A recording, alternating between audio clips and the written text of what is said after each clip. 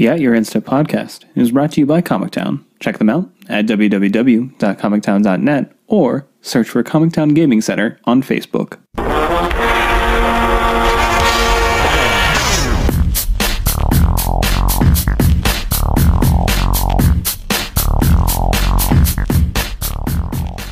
Ball hitting the mitt. That's insane. I just turned on the episode while you guys are still talking about some baseball. Oh. Hello and welcome to At Your Insta. It was a very casual and impromptu opening to our lovely show that we have here. Baseball edition. Yeah, it's Super Baseball edition. So I'm going to do my best not to be loud and angry, but my pitcher didn't have a great first inning for the Indians, and if they continue to do poorly, I'll be angry and may have a slip of the tongue, and if they come back and do well, I may also have a slip of the tongue. So I'm going to try and keep it calm. If you make me have to edit this episode more than I have to, then I will be very sad. Be a sad boy. That's fine. I understand. May you have much adulation, but may it just be curse free. Hey, Morgan's back. I am. I had a wonderful honeymoon. I also was never really gone, technically. My streak You still just had to stands. get your You little weren't dig in gone. there. Like, that's not how that I mean, works. but like, was I? Yes. But Yes. like, I was still on the Yes. episode though. Yeah, what? But I was. What did we talk about? That's stuff. Oh, okay, interesting. Anyway, Way to support the episode I mean, podcast. I just haven't listened to it yet. I'll get around to it. I got a lot of podcasts I gotta listen to. I got a lot of people that, influence how the show goes, I gotta learn from other people. Mm-hmm. Sorry. It's alright. Yeah, I'm very confident that you guys did well. We didn't get any negative feedback about it, so That's good. I guess that's good. yeah, no one hated it. But anyway, we have another fun-filled episode for you guys this week. A few community topics to touch on, and then some events that happened over the weekend. We had a couple of GPs, and then we'll touch briefly on Eternal Weekend. It was in Columbus, which is awesome, but none of us have Eternal Weekend sort of dollars. So Mike and I will tell you about the drafts that we participated in over the weekend, and that. And then we have our typical wrap-up stuff, some events going on this weekend in the local area and stuff like that. So, but first and foremost, let's get into the community segment. So, we do have the full Commander spoiler, so we kind of know what's what all about that, and anything that you guys want to call out, touch on as far as cards in the set. I know that this is where we get some pushed commons and uncommons for Dave's Cube, and we definitely are getting a few. Some overpriced cards that are land cyclers or basic land cyclers, which is pretty cool. So those might be making it in. Hey, land cycling is sweet. I agree. It's never dead. Yeah, the card that makes the blue-white card that makes 4 flyers for Yeah, 5. that card's That insane. card is sweet. Card's pretty good. And there's there's a red-black one that returns something, gives it haste for like 6, right? Yes, it has basic land cycling. It has basic land cycling. And then there's the green-white one that destroys 2 artifacts and/or enchantments. Yeah, apparently that was a reprint. Is it really? I don't know.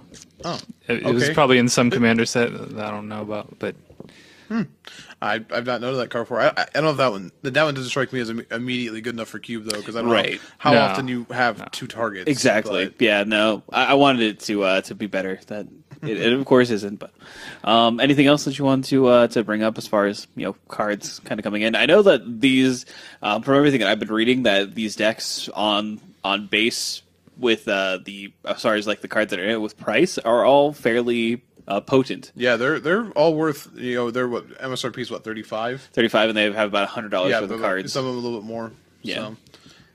I will say I do like Ancient Excavation possibly for cube. That's the blue-black draw spell where you draw a card for each card in your hand and discard a card for each card drawn. It's an instant. yeah, it's.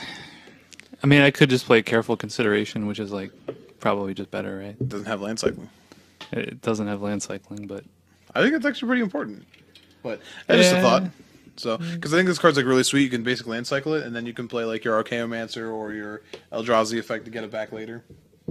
So, yeah, sure. There are a lot of sweet cards for like just regular cubes as well.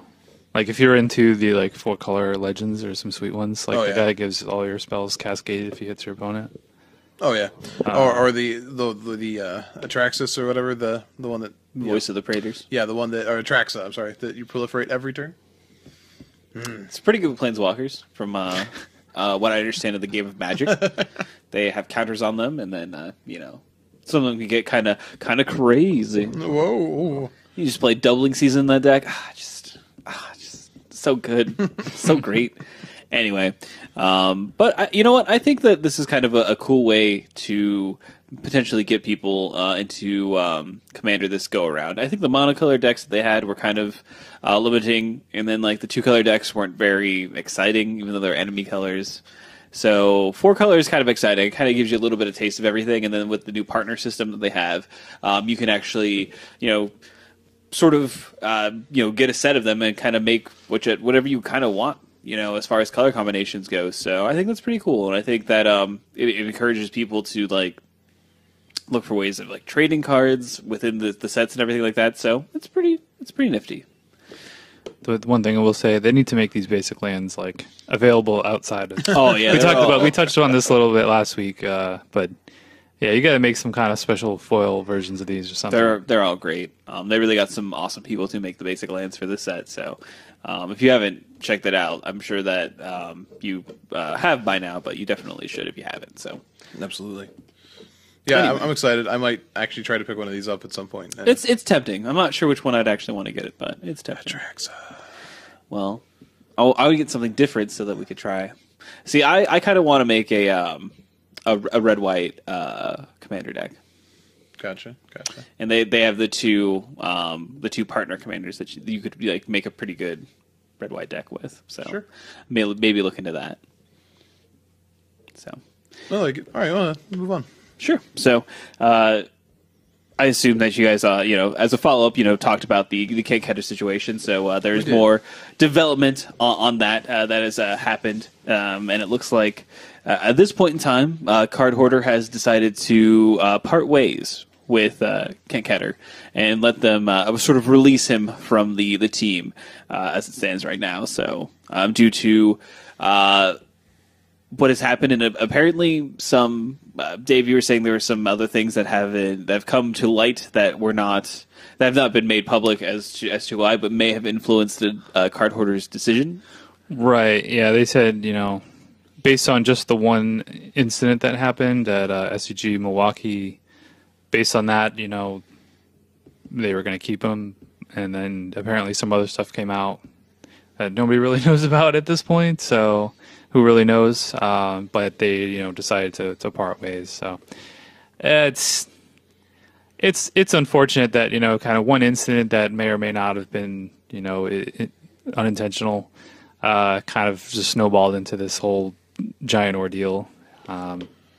Yeah, the underground keyboard dojo cage fighters got this one, I think, a little wrong. Now, I don't know what other stories were told. I don't know what other information there is. I that's not for me. I will say that reading through comments, a lot of them have been things like, "Yeah, my buddy played against him once, and this seemed fishy."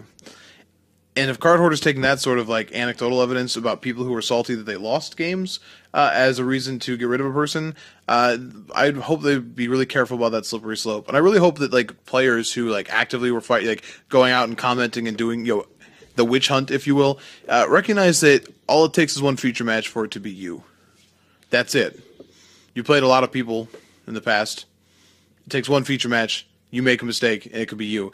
And he didn't. Here's the crazy thing. He didn't get DQ'd. He didn't get kicked out of the tournament for cheating. The judge ruled in his favor. Like, I don't understand how this leads to this. It was just an odd thing. I mean, I can see why people would be upset about it, but I mean, I was just like, oh, okay, that was a thing that happened, and then I just kind of moved on. But apparently, a lot of other people didn't move on from it, and yeah, it just became more and more of a thing. And I do understand it from Card Hoarder's perspective. I mean, the team is there to promote the store, and if you're bringing negative attention, that's going to drive away customers, and that's that defeats the purpose of having the team. So,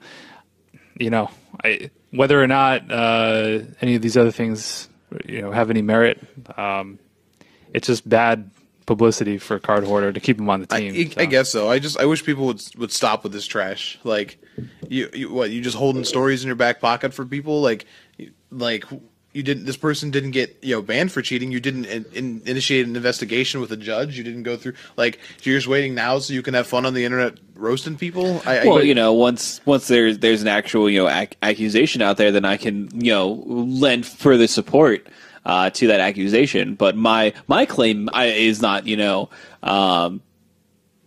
carries enough weight behind it, but along with a bunch of other claims, it does. And so honestly, it's sort of like a class action. As you're lawsuit. saying that, even in my mind, I see the parallels to other stories, and I get that. I do understand that, but I guess I'm looking at it as the medium is a little bit different. That we're not, again, maybe some of the other stories are truly like really negative, and if they are, I guess good on Card Hoarder for you being having the integrity not to try and just go out and crush somebody after the fact, but. This just seems a little strange and sort of frustrating. And honestly, to Card Hoarder, I will say, you have people on your team who have their own baggage still. So I would respect their decision more if they didn't already accept people who have had similar issues. You know what I mean? And I don't want to do it to trash anybody else because I'm not going to sit there and play that game. We've talked about that before. But it is hard for that company to walk out of this looking very clean when they've already been accepting of other negative aspects. If that makes sense. So I don't know. It's frustrating. I did message Kent, and he said he is going to continue grinding. So yeah, I wouldn't expect him to stop playing games, and I think it's just sort of a poor situation, and I'm sure that there are a lot of situations that a lot of pros that have happened to them that are very similar to what happened to Kent, and maybe theirs weren't broadcast for the world to see. So. It would not be shocking that there would be a large amount of professional Magic players, grinders, what have you, that have gotten into these potentially dicey looking angle shooting situations and have had the call go the same way that it happened to Kent, and it's just since Kent was public that he got crucified for it. So, and that's just how the cookie crumbles, and it's unfortunate. We've all met Ken, talked to Ken to some degree at some point in time. So maybe it's just because we know the person, we have a different opinion of it. And maybe it's because we haven't, we don't have one of those stories of him, being less than savory, that, we can't see it as much as other people do. I try to keep, opinions fair and balanced, here at your Instead. But, at your Instead, fair and balanced. So It did feel a little bit like piling on with this one. Oh yeah, and I will say, you can go back and listen to. I mean, this is a couple years ago now, but my first interactions with Kent weren't great. I definitely said in the cast, but talked to the guy more after that, and he definitely grew on me. And I feel like when you just pick on a person that you've seen in the public and you've decided this is what this. I don't know. I just think that this is a situation where people who may or may not have had a vendetta knew that they could do something. So I think a lot of times when this happens, nothing happens of it because only wizards can be the people that do something about it. But they could impact him by having him lose his sponsorship. Yeah. People coming out of the woodwork. Yeah. I don't know. I guess when I see this, it makes me feel just a little queasy. Just because I mentioned on the cast last week, a really awkward interaction I had at a PPTQ that involved missed triggers, and it wasn't on camera, but I definitely know that there is a person who probably isn't a big fan of me after that. You know what I mean? And sorry, I'm laughing because the Indians are just so bad in the outfield today. Anyways. But anyways, they may not have a great vision of me, and I've been on camera a number of times, and I put myself out publicly on this cast, and as the rest of you guys do, and it worries me. So what? Do I have an awkward interaction with an opponent, and it happens on camera, and then all of a sudden, you're scum. I'm just the worst person in the world. That's what that's seemingly what our community has devolved into, and these witch hunts can be fruitful and can do things that do benefit the community, but sometimes they devolve into this where it's literally seemingly people trying to be petty about a situation that by the standard the DCI had already determined what the outcome of that was. the DCI, the judge there made a call, and the call was followed, and that's what happened. So now, since that wasn't good enough, people feel like they had to, Sure. bring it out to the light of day and get results of some persuasion, which the results were, Kent being, lobbed off of Card Hoarder. Yeah, I'll just leave it at this. I mean, all it comes down to is what the perception is. You know what I mean? If whether or not there are a ton of other stories out there, the perception is that he's kind of a scummy angle shooter, and whether that's unfair or not, coming from this one incident, like that's the perception that's out there, and Card Hoarder can't continue to have somebody on their team that has that perception. Again, and I would still say that maybe coming from another organization with other representatives, that would make sense. It doesn't here.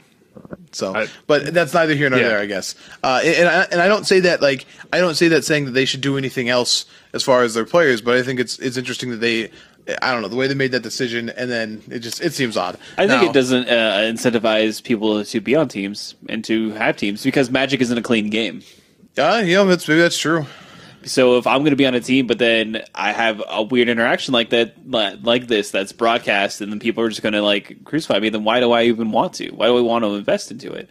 If you're just going to kick me off because these things happen in Magic, you can't deny that these things happen. No, you have two people who are both trying to win at a game that has really, really intricate, specific rules. Yeah, and that have room for error. It's not like it's not like Magic Online where this happens like this, and it's people that need to communicate effectively. And if that doesn't happen, then the game kind of falls apart. And the DCI is there, the judges are there to help put it back on track.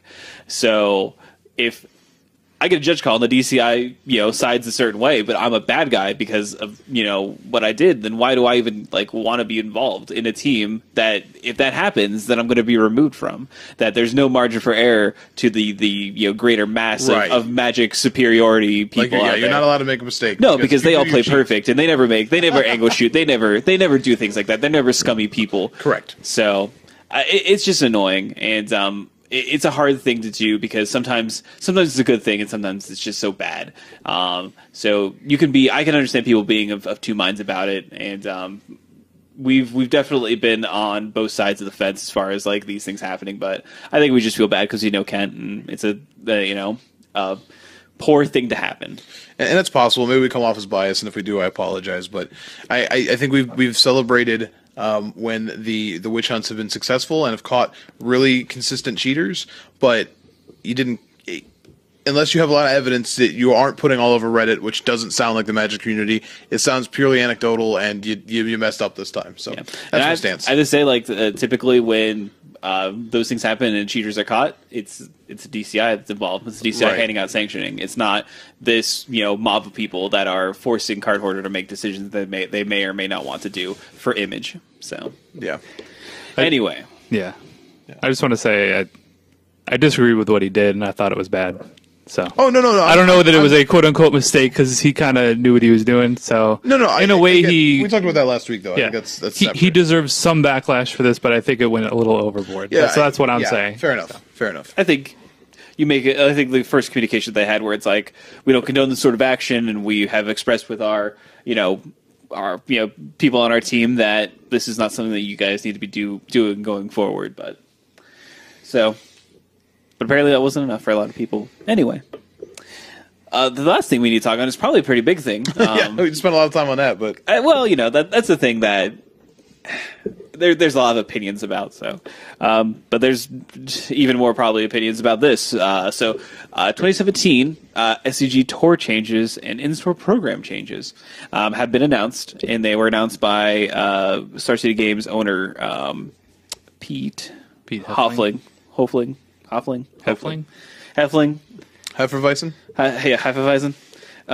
Good old Pete Heffelweisen. No, Pete Hoefling. On Monday, so yesterday, and basically kind of laid out the future of the tour, and sort of the some of the big takeaways from that, I believe, are we do see a lessened amount of legacy events. I believe there's only 2 legacy tour events or opens. There's 2? Is there 2? Is there only just one? Two invitationals. What are you talking about? I was talking about legacy events. Technically, there are two. Oh, yeah. Technically, there are two because there's Sorry, the team constructed. Okay, team constructed. Okay, Yeah. that's I was fair. looking at the invitationals thing on the page. My bad. So, team constructed is again another new thing that they're actually trying to do. So, in February in Baltimore, there's going to be a team constructed event, and that is 3 people on a team. One of them will play standard, one of them will play modern, and one of them will play legacy. I want to go to that. That's so bad. sweet. Yeah. We have no one that can play legacy. Mike, you would be our default legacy person. Okay, I can play some legacy. I can do that. I would probably be the standard I person. could play Delver and Legacy, right? Yeah, you Good. could play You can do Delver that if you want legacy. to. So I can play some. I can play some Shardless though. I think Right. I think that the problem more of the problem is I probably can't go to Baltimore. So Oh, that's, well, Jordan wanted to go. Unfortunate. there you go. Unfortunate. We'll take Fat So, Dave. so that's a cool thing that they're trying to do, which is pretty awesome all in all. Columbus is getting an open pretty early in the year in January, and then we have Indy in the Midwest area in February, right after Baltimore. So we do see, about this is through June, so 1, 2, 3, 4, 5, 6, 7, 8, 9, 10, 11 events from December technically, which is the Invitational, right? Yes.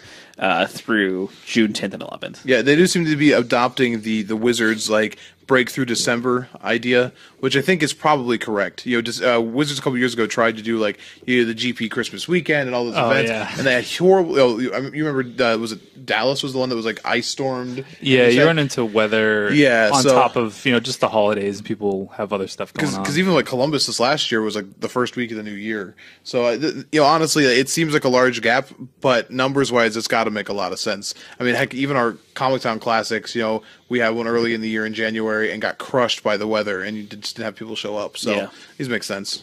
So Dave did call out there's only going to be 2 invitationals from what we're seeing. Now, is that for the entire year, correct? Yeah, so right. So they're actually breaking it up into only 2 seasons. So we have 4 seasons now on Correct. the SCG tour, and we're only going to have the 2 invitationals per year. We currently have 3 seasons. 3 seasons? There's only 3 invitationals and Players Championship. Oh, right, yeah, because they have the points leaders and all Yes, that. I was yes, thinking yes. of for the Players Championship bids, which, interestingly enough, apparently they're not going to have a Players Championship next year. They are not. So I would be honest, when people were upset about that, that one makes the most sense out of any other changes to me. Right, That because event- it's only for like 16 people or whatever. If you don't remember, that's the event that spawned the famous "I don't know who Jeff Hoagland" tweet is from Matt Sperling, right? And honestly, that's the truth. Like both years of it, like I barely watched any of it.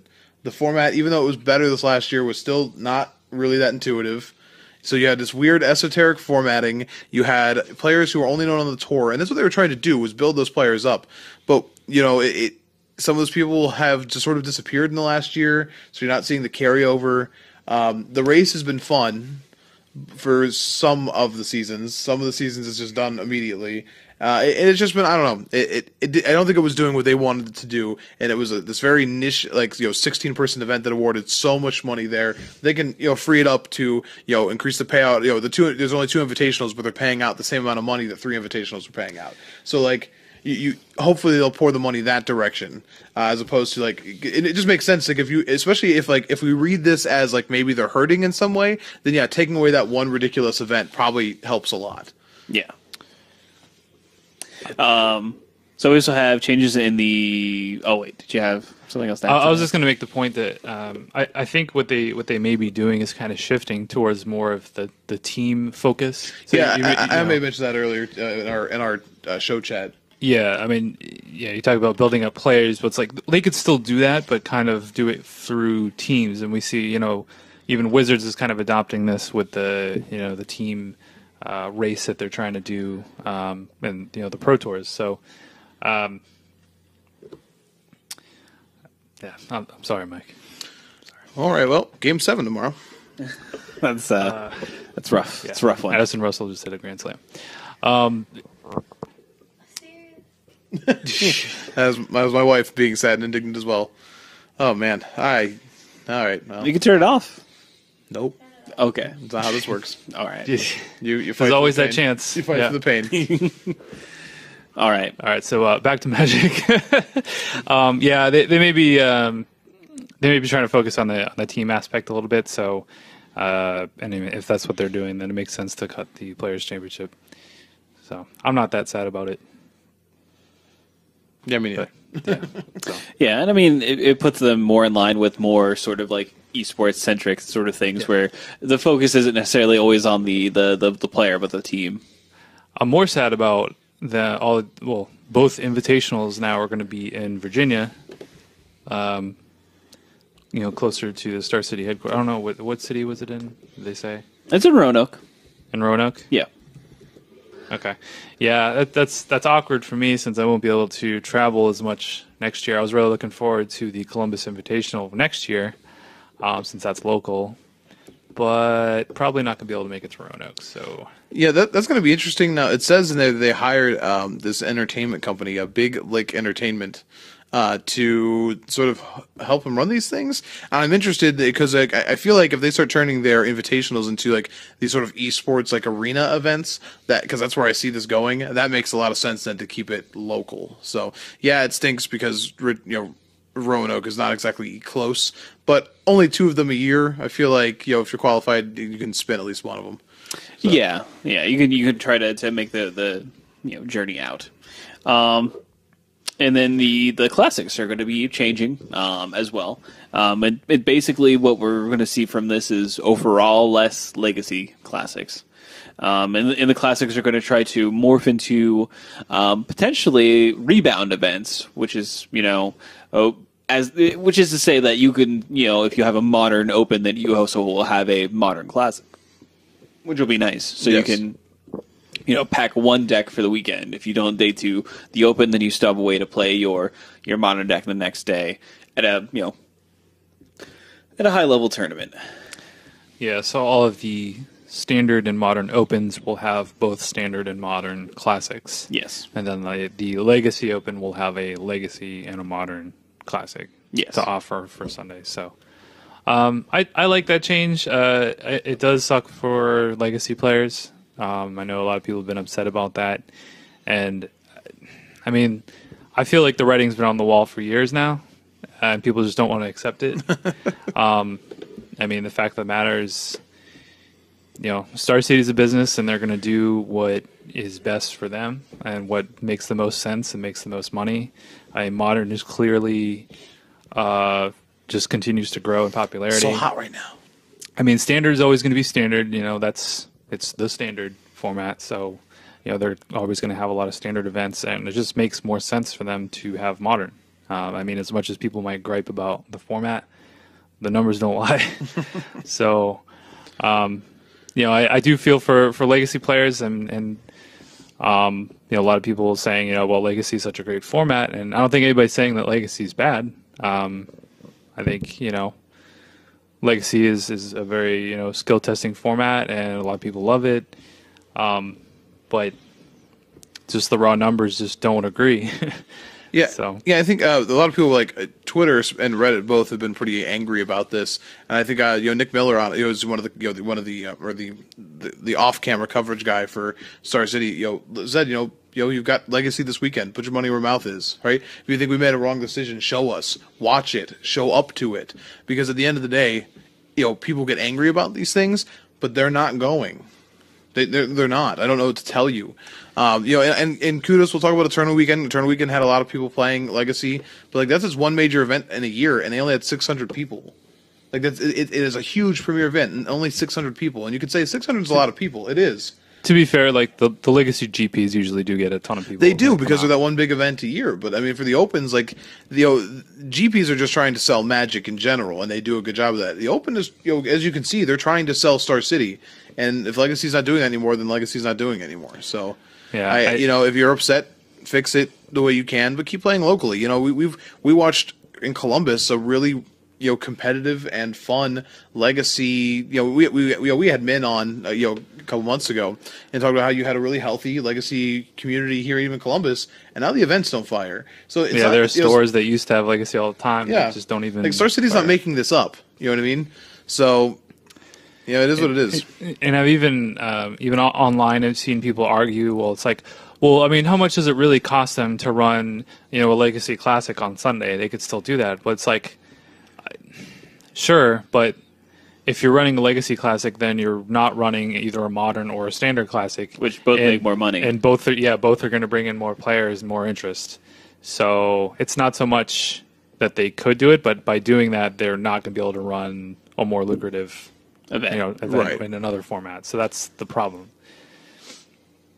But it stinks for Legacy players. I got nothing else on that. Yeah. We have obviously on here and said we're not huge Legacy fans, but anytime a player doesn't get to play the format they want, that's upsetting. But I still think like there's a line in the sand there where it's like, hey, I feel bad for you, but if you're surprised, you're lying to yourself.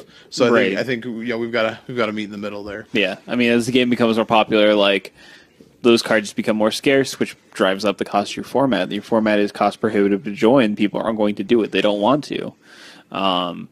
And you can show me a bunch of graphs that say like Legacy over time is cheaper than Standard. It's very true, but it's a different kind of investment, and it's upfront versus over time. And you are very correct, but it's much easier to invest over time than it is upfront. You can keep shouting into the void of Reddit and all those sorts of things.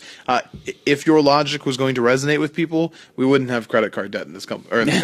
So I think ultimately what it all comes back to is the reserve list. I mean, we've talked about it on here. As long as the reserve list is a thing, and that means by all accounts it will be, then Legacy is going to be a format that not a lot of people are going to be able to get into. And let's be honest, it's a tough sell to tell. In years past, you could say, well, the same time you have the Standard deck, you may build a Legacy deck. It's like, well, but they only had two opens last season. 3 events, yeah. You know what I mean? Like at some point, like you're going to say, oh, well, your lands are just going to keep going up. Maybe, okay, until the bottom falls out. Yeah, you know what I mean. So it's I don't know. So there's going to be no more states. States is going to be we are now away. just one big land mass. Correct. But there are going to be regionals. So there's going to be Season 1 regionals and Season 2 regionals. So those still exist. Yeah, and with states, Pete cited difficulty in getting, 50 different tournament organizers able to run it. And, all the states have to be involved. And I guess they're running into issues where it was conflicting with maybe other tournaments that they had planned on running or other games that they had. That's unfortunate. I mean, that was a cool tournament to play in. In my opinion, it wasn't as cool as when they had, when Wizards backed states. We had like the real state championships. That's I won a couple of those, but it's. It is what it is. Yeah, no, I totally buy that reasoning. Like people are like, oh well, the blank states, and it's just like, when you have like 3 different companies running different state championships, it kind of takes away from the luster. It's like, oh well, you were the TCG states champion. No, that's like the fake. By the way, TCG states happened last week where you could have gotten sweet hats. That's actually the best prize. Yeah, I just want you to understand, like all the people complaining about these Star City prizes. Remember, it could be TCG player. Man, remember when like TCG player actually like used to be a thing? I mean, I still have my hat. I don't have a hat. Oh man, that's still like my favorite picture that ever is all of us wearing our hats, except for David didn't have a hat. Oh, I didn't play in it though. So. Do you want to talk the IQs real quick too? Yeah. So IQs are also going to be changing. There's going to be like no regular IQs basically anymore. So they're all going to be super IQs technically, where they have cash prizes and they have actual points that they're going to be awarding now, which is a shift. So we do see points sort of getting passed out again as opposed to not many. No, not a lot. We're looking at 4th through 1st getting points instead of a whole top 8 or something like that. So, that's pretty much as far as that goes. Kind of the big change with that. Yeah, what I can see. I honestly, I think it's a pretty big deal. I haven't played in an IQ in 6 months. Essentially, when they got rid of points for the first time, because there's no reason to grind them. They have terrible prizes. Typically, you pay $30 to get a top 8 payout, where you get 6 packs if you're in 8th place, It's just for someone who's actually grinding, there's little incentive to do this. Now they in our local ones they fired, but they have not been what they were. You know what I mean? And like I have to feel like that package that they were selling was becoming sort of rough for the stores to keep buying, and also just rough for Star City, who just the interest has gone down. This makes a lot more sense. The prizes are better. You can earn some points for them. This I can already say as a person who is the target demographic, I am now more likely to play in an IQ than I was before.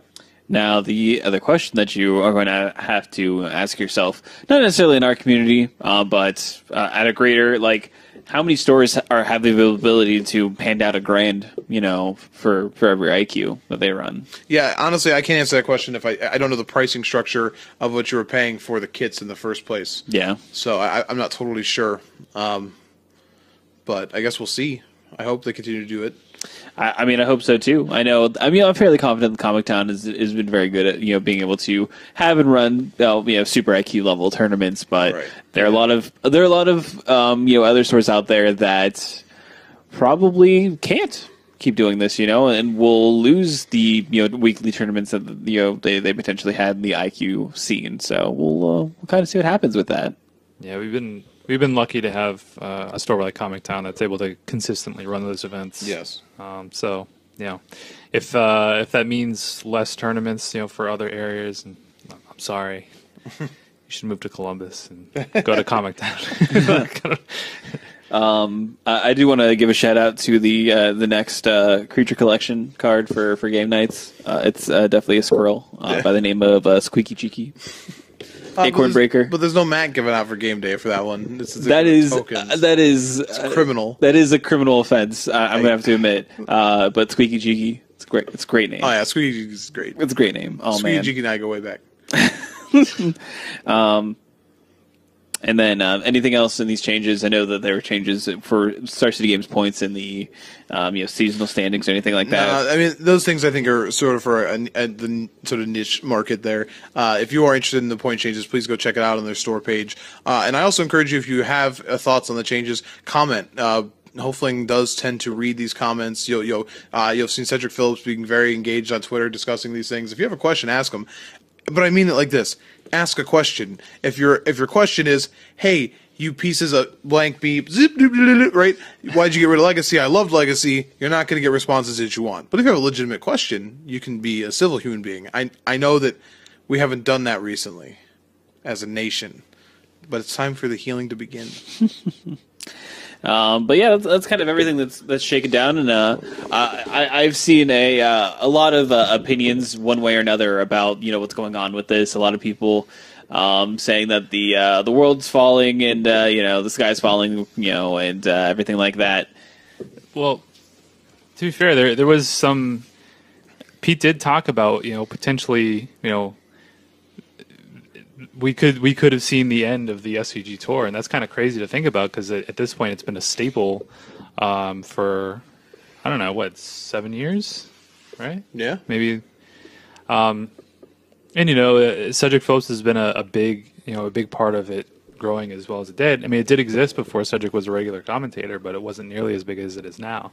And it's kind of crazy to think what would it be like if Star City just didn't have an SCG tour? That would We'd be back to just GPs with half of them being streamed. Every third week, something. Yeah, we could talk about a bunch of different reasons for why that's set up like that. I do think that they overestimated how popular 2-day opens would be, and they just haven't seen the numbers that they've wanted.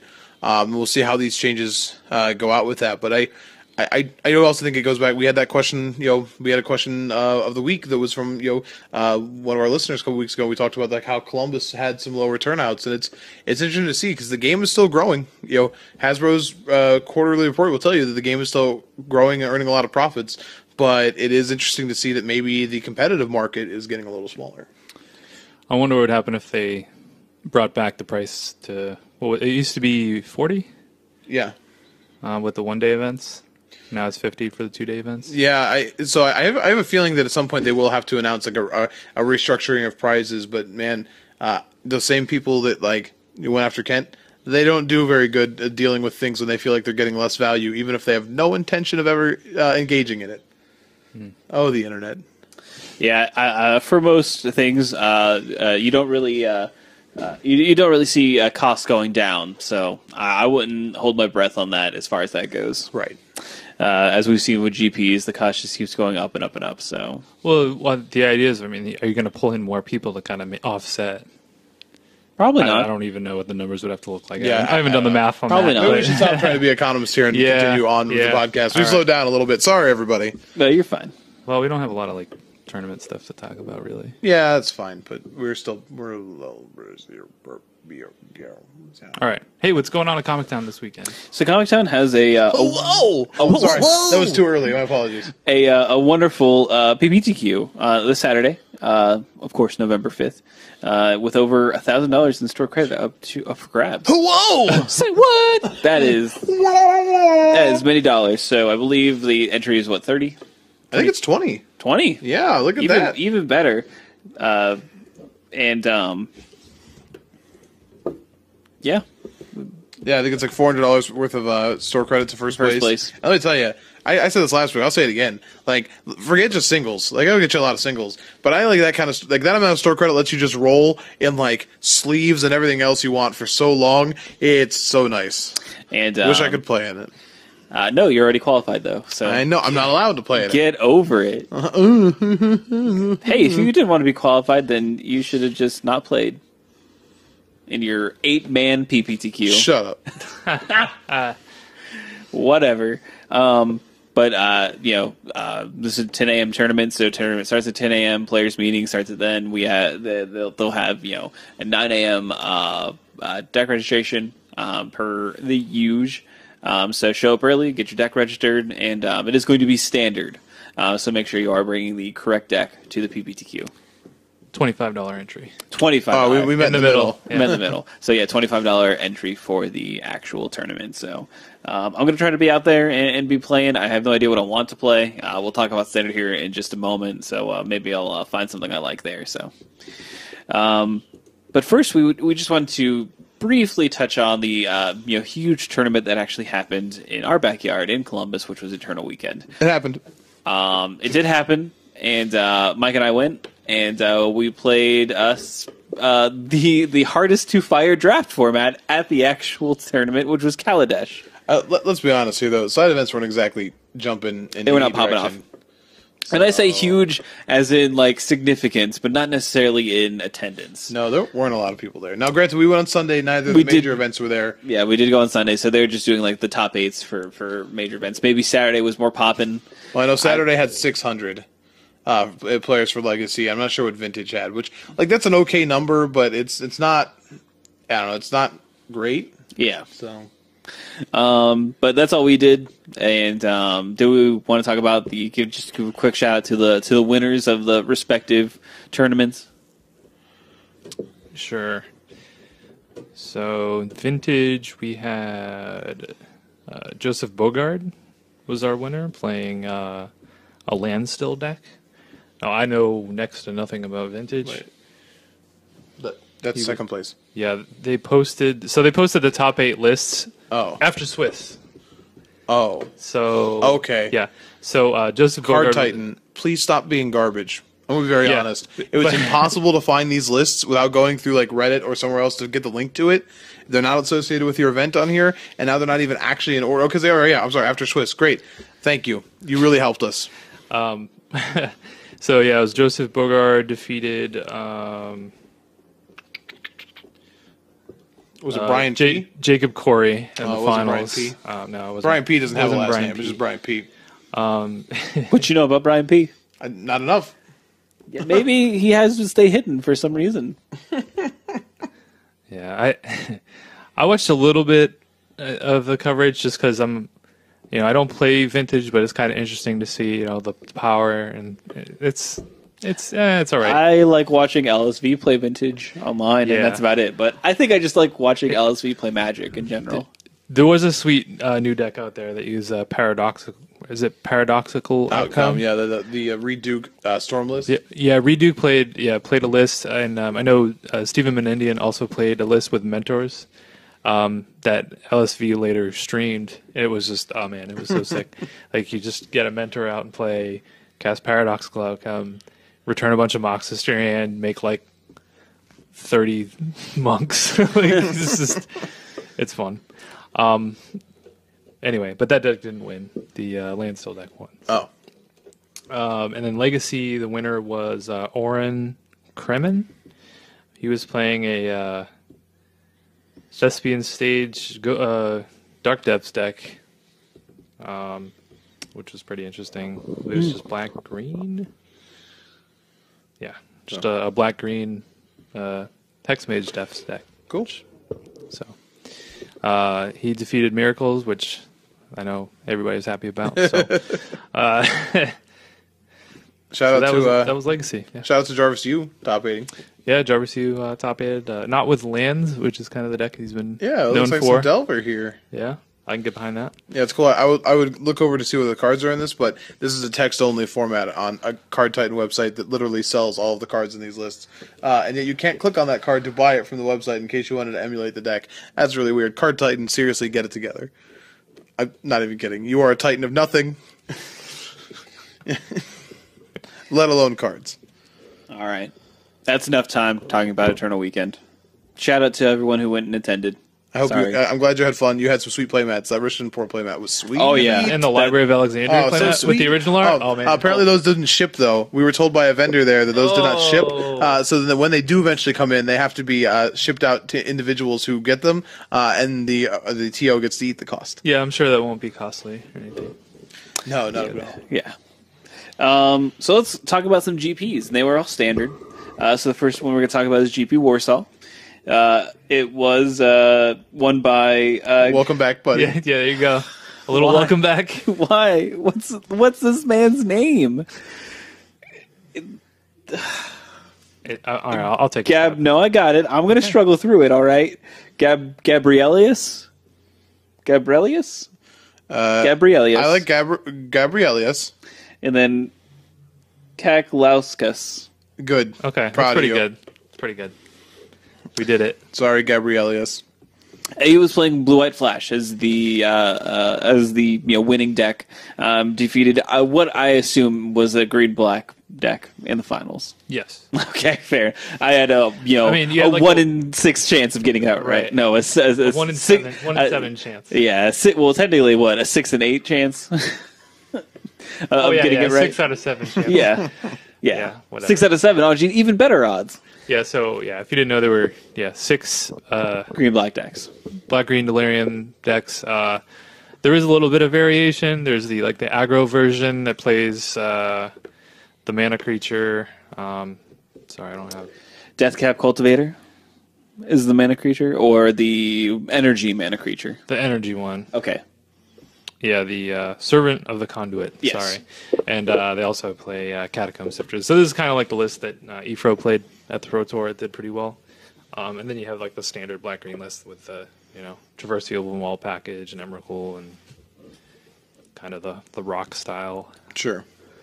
But Blue-White Flash took it down.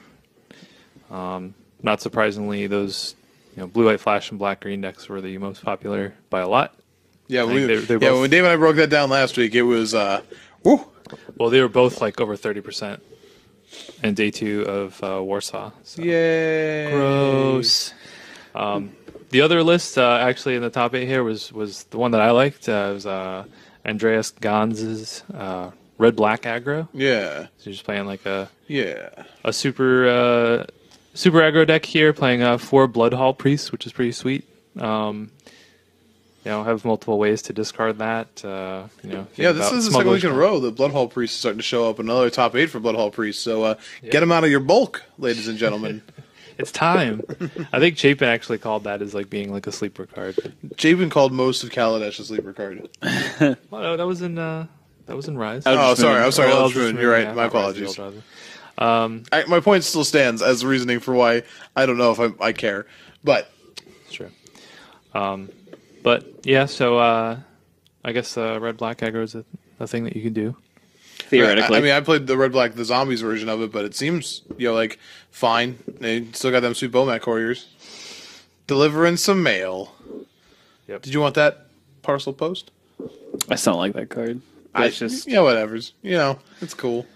I guess if you like have like a double fiery temper in your hand, you're more inclined to want to sack it earlier. But it still seems, again, Thraben Spectre still being the best one drop in the format still makes that card feel awkward.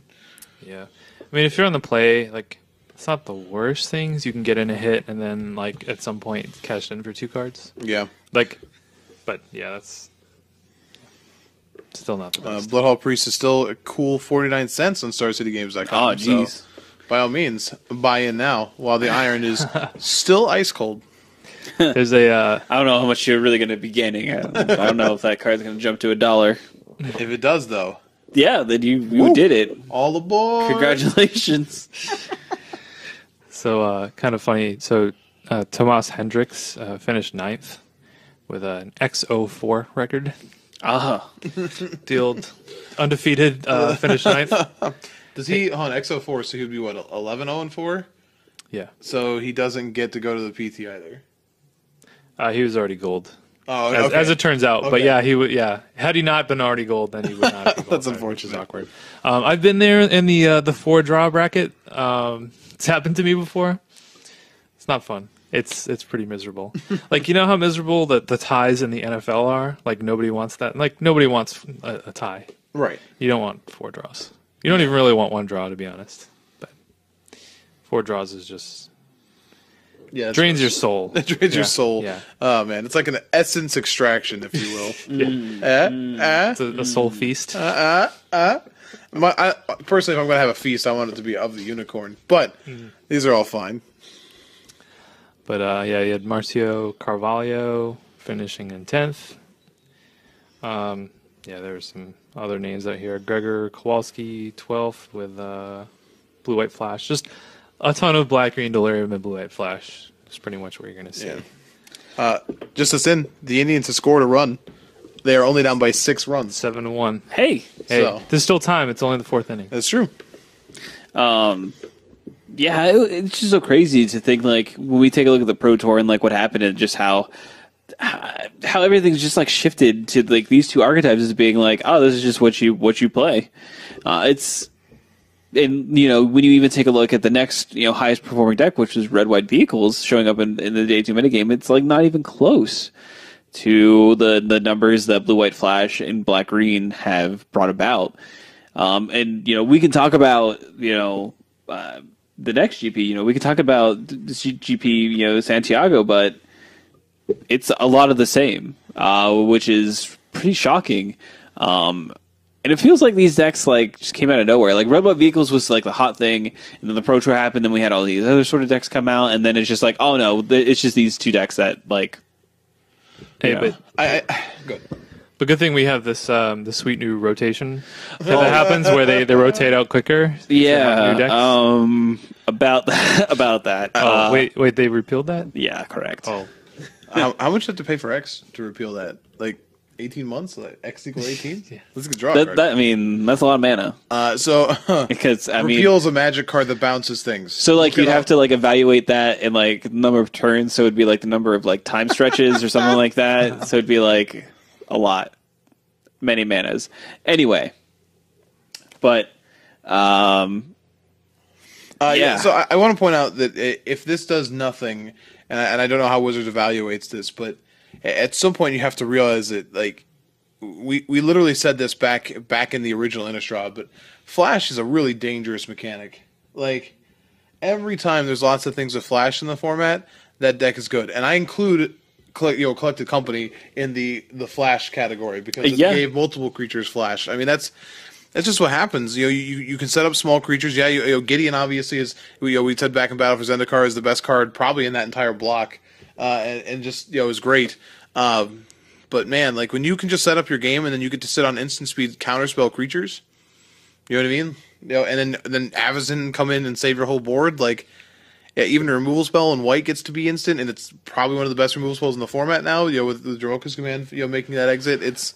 I don't think this deck is by any means unbeatable, but it as it was mentioned, last weekend, many times before, people love to play these kind of decks, and if you keep allowing them to have, especially in white, in a color that like really doesn't need to keep having this many flash creatures, like it actually doesn't make sense how much flash white has gotten in recent years, at least to me, but.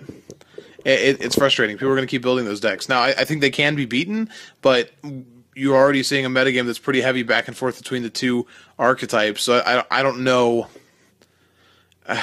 In my mind, I don't know what you do about this. You can't see a deck like just stepping in, be able to be both. Yeah, it's Really really gonna be rough. hard for. Yeah, it's gonna be hard. I mean, like you look at like the Jeskai control deck and the control lists that were so good at the PT. Like look at Jeskai control; it wants to play like a flash deck, right?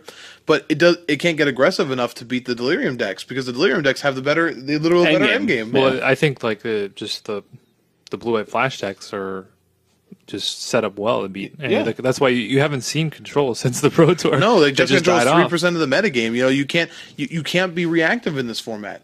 The turn 2 plays are so powerful, and then like your flash spells let you play catch up. So it's just I don't know how you fight in this format. I will still say that even any of the creature based forms of Delirium have their smugglers copters, and so does the flash decks. Maybe that's still something to look at, but I don't know. It's frustrating when you don't have a quicker rotation to look at, and this seems like it could end up being a perfect storm for Wizards here. Yeah, I know it's still early, relatively early in the format, but this kind of reminded me a lot of Mono Black Devotion and Mono Blue Devotion, where those were pretty much the only decks. Now, granted, we're not really that far away from another set. And Aether Revolt may, we always do that, but Aether Revolt may bring some stuff, and we do have a lull of events after Thanksgiving, essentially. So, maybe we won't have to deal with this format being like that for very long, but we'll see. Yeah, I mean, only time will tell. So we do at least want to give a shout out to the winner of GP Santiago, which is John. You had such a great first name. Jingleheimer Schmidt. John Chavaria? Yeah. Chavaria. Also playing Blue White Flash, so it is sea of green black Blue White Flash still comes out on top. Yeah. And I guess it is something to know. I know that this was like all the the best performing standard lists in the Pro Tour were also Blue White Flash, so like this just seems like to be the the cream of the crop as far as standard decks go. Now, to be fair, in both top 8s, both of the winners were the only blue-white flash decks that were in the top true. 8. Now, there were still a ton, if you look at the top 64, but they managed to both be the only blue-white flashes and both win the tournament. At least Santiago had a couple of cool decks. He had a blue-red... Blue-red spells. Yeah, blue-red Fevered Visions deck. Which I'm down. I like that deck. I want to play that deck, and like that deck maybe like even being viable is pretty enticing. But this one definitely seemed to be going more aggressive as for Storm Chaser Mage instead of the 4 thing in the ice or what have you that would typically be in that slot. So they're definitely trying to kill people rather quickly. Yep, and you had a blue-red Colossus deck. Yeah, I actually hadn't taken a look at that list. But this is obviously, working on the, power of, the Metalwork Colossus. Yep. To basically, try to power out that guy, playing, some Glint Nest Cranes and stuff like that to, to find your cheap artifacts, get them into play, and then, just start working them with them Metal Colossuses. Colossi? Yeah. That's definitely like the coolest deck, just because you can kind of like go off. If you're able to cast a Colossus for very little, you can sack a Sanctum of Ugin to go get a second one, put that in play. So, yeah, you know what? It is something that that you can you really playing against it. Like I definitely played against Metalwork Colossus decks, but not necessarily this one. But you definitely feel the pressure. Like, I need to kill them before they just make it 10-10. So yeah, let's see if I can do this. By the way, the sideboard of this deck has one Padim Console of Innovation, which is sweet. Yeah, it gives all your stuff hexproof. Got to protect them somehow. And if you control the artifact with the highest converted mana cost, you draw a card. Is 11? Do you think high enough? I don't think anyone's beaten you at 11. I think you might be drawing cards. I do also like the Tears of Alka in the sideboard. It's a card I think people kind of forgot about, but I was playing at the end of the last format as a way to kill Avacins, and it seems pretty good against the Blue Flash deck. It still works. You just like it because it says Tears. on it. I'm full of tears right now. Oh, the biggest of tears. Nate Quinn just he's doing it tonight. He's just wow. He's doing it. Wow. Sorry. So here's the best part. My Tears of eloquent. my flowing. downstairs my downstairs neighbor. So I live in an apartment complex. Is also a large Indian fan. And I can hear him cursing through the floor right now. Yeah. So I feel you, buddy. At your I feel inset ya. featuring your downstairs You know what? neighbor. I'm not even close to upset. You know, you be as loud as you want. You tell him. You tell him because I'm not allowed to curse on here, according to Morgan. So, yeah, man. By the way, just an aside, we normally record on Wednesday, and there was a potential for the World Series Game 7 to be happening on Wednesday night, so we decided that we were going to cast early this week to try to get around that possibility. Correct. And it looks like that's probably going to happen, so I guess good planning on our part. I guess so. I also want to give a shout out to Ignacio Garcia Sepulveda. Marty Vehicles showing up as the lone top performing Marty Vehicles list across the GPs. So if you're into that sort of deck, there's a list that you can kind of take a look at as well. It's a little bit different. Some numbers are a little bit different on it, but it's pretty much got all the pieces that we've come to know from these Marty Vehicle lists. So these vehicle lists, do you guys feel like it's kind of going the same way that we saw White Red Humans go in the last format, where like it started out really hot, it was really, a huge player in the format, took down a couple of tournaments, and then as people kind of figured out how to beat it, it just got less and less and less. Because it kind of feels like that's what's going on here. It's still there, it's still present, but I think the lists that keep doing well keep having to stretch its mana base further and further and further to find better answers. Here you have more Cultivators, Caravans, and Foreign License Disintegration. And, it's powerful, but it just makes you less consistent and less explosive. They have less Gideons now. They had Avacins, now they kind of don't have Avacyn. I think it's a problem where the deck, and you said, again, Red White Humans did the same thing. It was a very, very streamlined deck, and then it became more and more bloated as it tried to answer more of the format. And you had the Needle Spires and this and that. And Dave, you could attest to the fact that, while it looks good on paper sometimes, once you've pulled the deck that far away from what it's originally doing, you're going to have some real clunkers.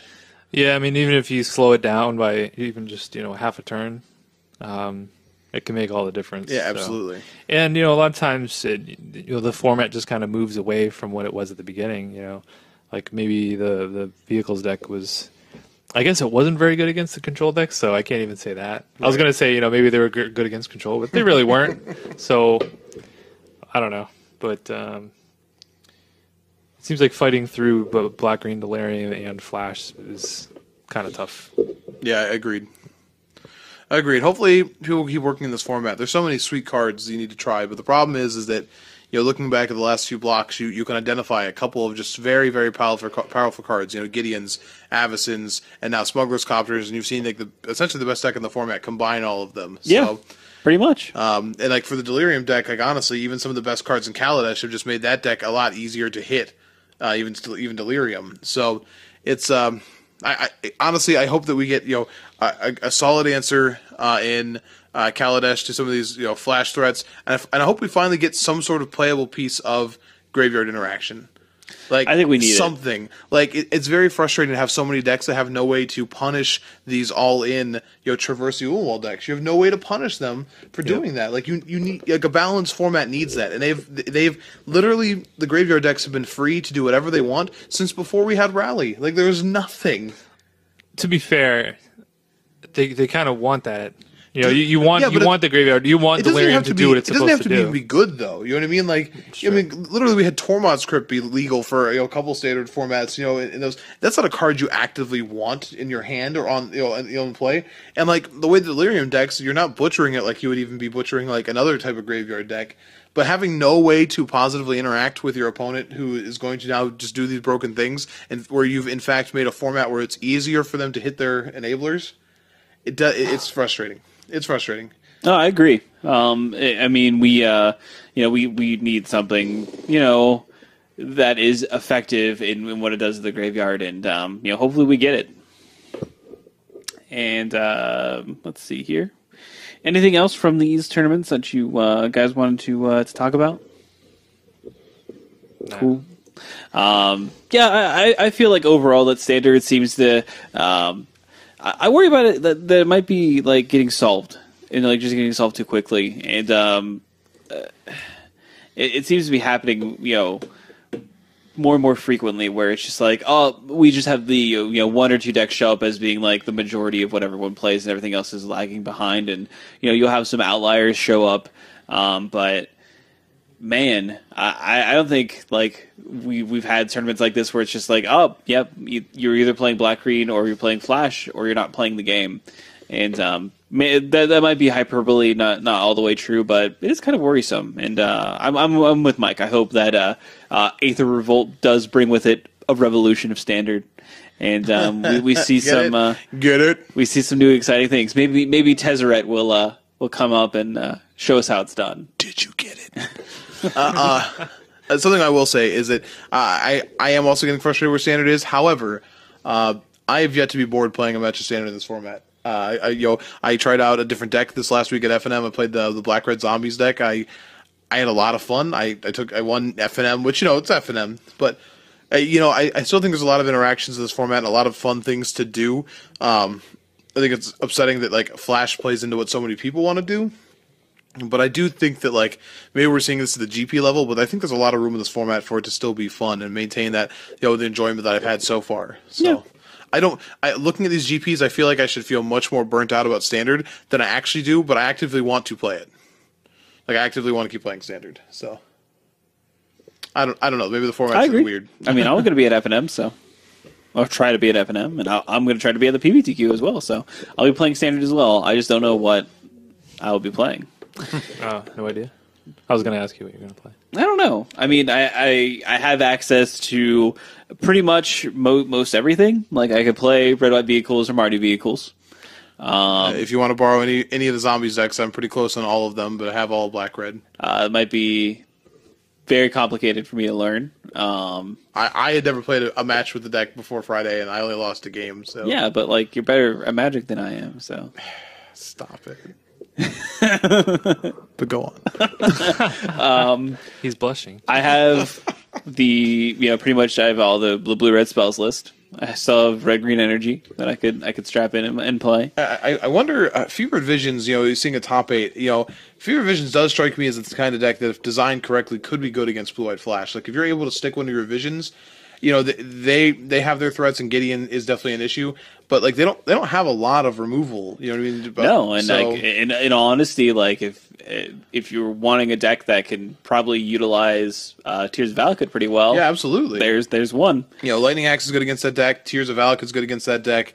Honestly, outside of Avacyn, all of your 3 damage burn spells are good against that deck. Yeah, and like your Thermal Alchemists are relatively safe. And easy to pressure Gideon that way. So I do wonder. Now, Delirium is still kind of rough, and you have to work for that matchup.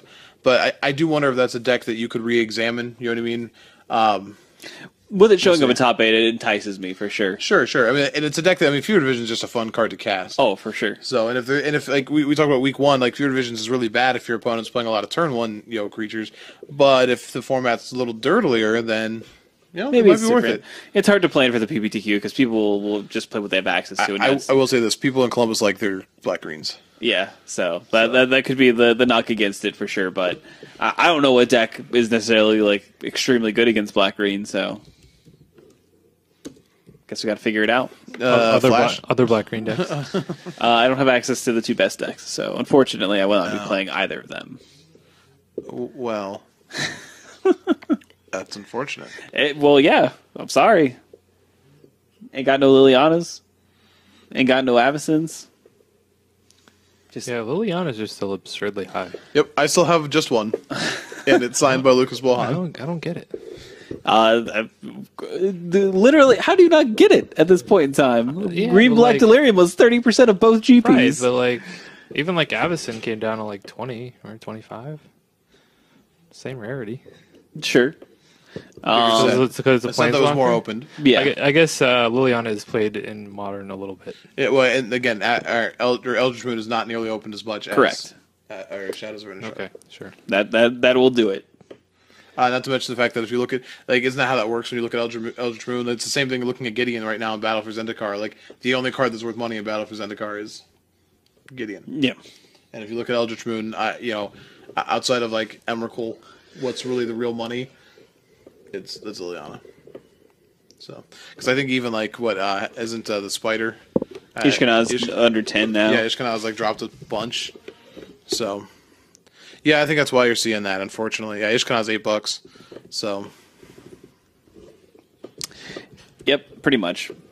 All right. Well, we already talked about the PPTQ. Over the weekend, we also do have an Open in Baltimore, and it's Legacy. Again, if Legacy is what you're passionate about and is your thing, watch it. Go out and play if you can. Really show your support and try to rally behind the format. Yeah, put your money where your mouth is. Exactly. We also have Grand Prix Dallas, which is going to be modern, which is pretty exciting. And Channel Fireball is actually going to have coverage of that, so you can actually sit down and kind of watch some sweet modern action. And I'm going to be very honest. I'm going to check over the weekend a couple times if I can. I'm going to see how the viewers look compared to the two. And honestly, if I can remember, maybe I'll take some screenshots too. So if modern is if Channel Fireball's GP stream is consistently beating the SCG stream, I mean, I'm just gonna let you know you're going to have your answer. Yeah, for sure. But yeah, I mean, that's everything that's going to be happening over the weekend. I hope to see you at the Comic Town PBTQ. And come out to battle some standard. But that's everything for the show. So if you want to reach out to us, we have multiple different avenues for you to do so. So we are on Twitter. We are at @YourEndstep. We also have an email address. It's @YourEndstep@gmail.com.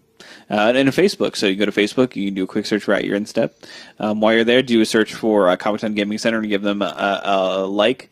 As well, so you can keep in touch with all the events that they do send out. We are getting ever closer to the last big event for the Comic Town Classic Series, which will be very exciting. And so if you ever want to be queued for that, there are some last chance qualifiers that are going to be happening as well. So the only way to keep in touch with those is to follow the page. Also, you can download this show. You can get us on iTunes, or you can get us on Google Play, if you are so Android inclined, and also via MTG Cast. While you are at MTG Cast, it's a great repository for other lovely shows. So go give them a listen as well. But I believe that is going to be everything for this week. We'll catch you guys next time. You have a great one. Bye.